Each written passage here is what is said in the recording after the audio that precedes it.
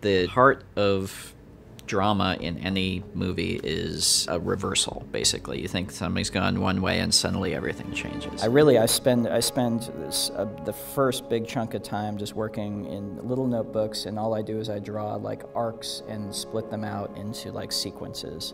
I need to basically be able to see the whole plot in my head before I can sit down and actually start writing. You shouldn't write dialogue until your characters in your head are literally bursting with words. Your problem should be that keeping up with the words as you're typing. The notion of like, look over here while you're actually, slipping a card in their pocket or setting something else up here. The way that usually works the best is when it's emotional misdirection. You know that you've pulled off a great plot twist when it feels satisfying beyond just, oh, that reaction. When you actually feel like people are happy that it has happened. After it's done, it feels like it was inevitable, even though they didn't see it coming. The heart of drama in any movie is a reversal, basically. You think somebody's gone one way and suddenly everything changes. A plot twist is just something in a movie that is a big hinge moment that you don't see coming. And I think it's not effective when it feels like it comes out of nowhere and is disconnected from what came before it. Whereas if it feels like the culmination of something, or if it's a surprise, but it's a surprise and it connects up with things from earlier in the movie, then it feels satisfying to an audience. You shouldn't write dialogue until your characters in your head are literally bursting with words. Your problem should be that keeping up with the words as you're typing. And for me, the way that happens is it's the very last step of the process. That structure is not just kind of mechanical story structure, it's character motivation. What you're really doing with structure is figuring out whose perspective you're talking from, what each of these characters wants in each one of these scenes, and how that's guiding us through it. So that when you sit down to write the words, you know in every specific scene what each character wants in that scene. And that then gives you kind of that foundation, and then you can just let them talk in your head. Then you can just become a crazy person and let these voices out. And in terms of like the specific voices and how they talk and everything, it's again, I don't know, just for me, it's nothing less crazy than just literally letting them talk and transcribing it. You just kind of have to create them in your head, and then when their voice sounds right, you kind of know it. But I wasn't just thinking of the cityscape, I'm thinking it's the entire, tonally it's a very complicated aesthetic idea, of the whole thing, yeah. And you keep it just to the point where it's going to confuse the audience, and but enough so they can figure it out. Well, that's just storytelling. That's absolutely, I wanted it to, anytime you're dealing with time travel, you're mixing a really complicated thing into the soup, and so much of your work as a writer ends up going into taming that element of it. And especially with this movie, because I didn't want it to be a puzzle movie. I didn't want it to be something where the audience felt like they were doing algebra homework watching it. I wanted it to be a ride, not a puzzle. And also I wanted it to get to a very emotional place at the end. So it was important that the time travel did its job and then kind of took a back seat and let these characters deal with the situation. So yeah, that was something that, a lot of the elbow grease in the writing went into trying to pull that off. There's obviously, behind it, the ghost of Agatha Christie. Why particularly that now? Well, I've been an Agatha Christie fan since I was a kid. I've been reading her books all my life, and I'm a big fan of all whodunit movies, but particularly for me, the ones where Peter Ustinov played Poirot, which were in the kind of late 70s, early 80s.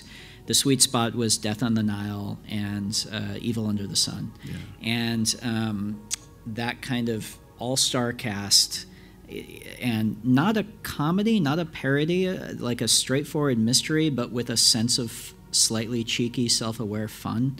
And then, the notion of really genuinely taking a whodunit and trying to plug it into 2019, not just by giving it kind of a modern skin and putting cell phones in it, but trying to do what Agatha Christie did with her characters, which were, they seem like kind of dusty old tropes today. All of her character types, like the, gruff old colonel and the butler, but when she was writing, she was drawing kind of you know, elevated kind of caricature-like versions of types who were very present in her contemporary society.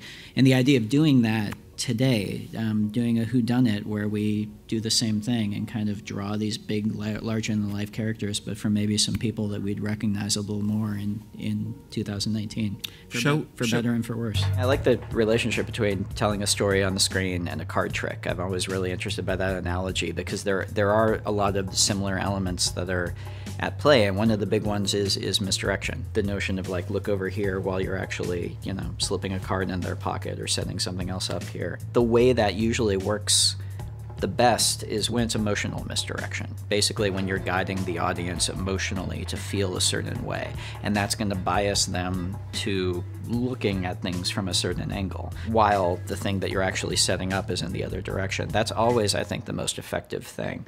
Inglourious Basterds, you don't think of really as a plot twist movie, but maybe the #1 example of a thing that happened at the end of a movie that I didn't expect, where I felt as if I was floating off of my seat in the theater with the realization of, oh my God, this is what this movie is doing. The fact that we know it's here's a gang that's going to try and kill Hitler movie.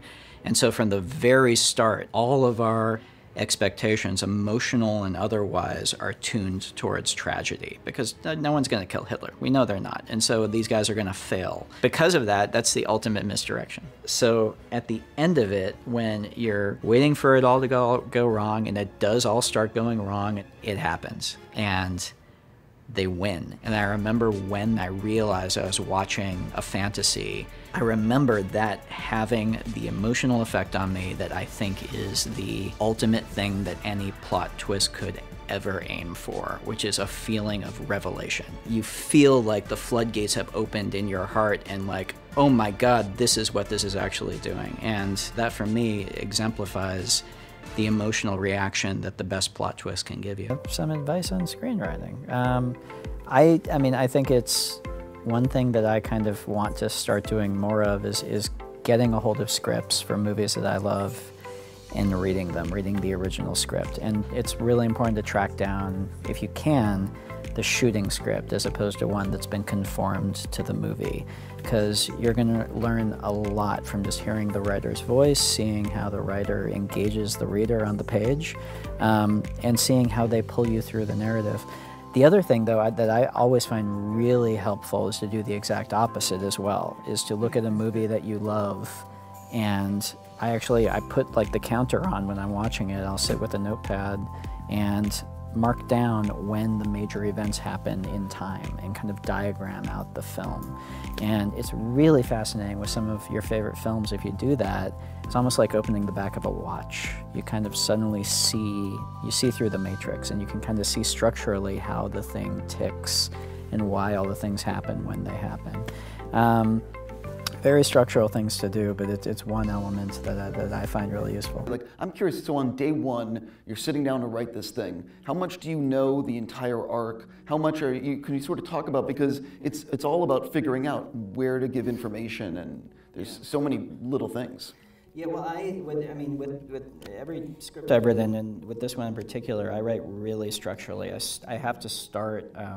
I spend the first big chunk of time just working in little notebooks, and all I do is I draw like arcs and split them out into like sequences. I need to basically be able to see the whole plot in my head before I can sit down and actually start writing, or I'll get lost in the weeds.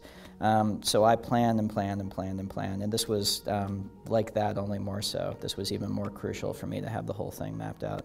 But then you actually get into it, and as you guys who are writers, you know, you get into it, and no matter how much you plan, you know, it's like you plan out your map through the forest, looking at like the map in your cozy living room, and then you get in there and you're actually hacking through the forest, and you figure out stuff doesn't work, and you figure out new paths, and so yeah, it's kind of a mixture, I guess. You know that you've pulled off a great plot twist when it feels satisfying beyond just, oh, that reaction, when you actually feel like people are happy that it has happened. After it's done, it feels like it was inevitable, even though they didn't see it coming. That's some heavy-duty conjecture. Plot twists in my movies, again, I try and make it so that they're never really the point. Like with Knives Out, for example, it has a revelation at the end in terms of a whodunit style revelation. For me, It's much more about the relationship that has to the character of Marta's arc throughout the story and how you're going to react to the very last shot of the movie, basically. To me, that's kind of the actual twist that I'm doing with the audience, is where she ends up at the end of the film in relation to the family. Yeah, and similar with Brick, like I mentioned, there's the plot twist of, oh, it was actually the femme fatale the whole time, but the real plot twist for me is what she tells him at the very end that completely shifts your emotional perspective.